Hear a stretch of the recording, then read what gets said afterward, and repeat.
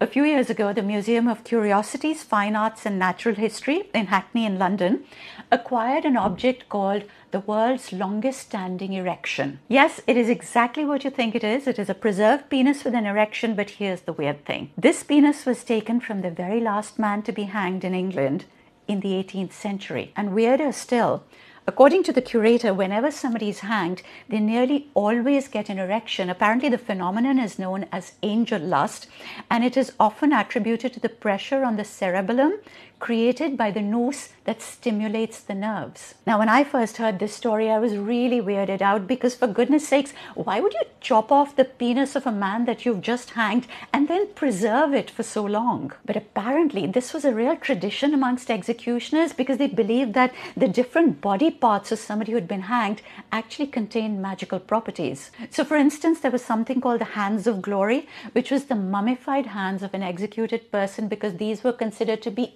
extremely powerful. This world is a very strange place full of very strange stories.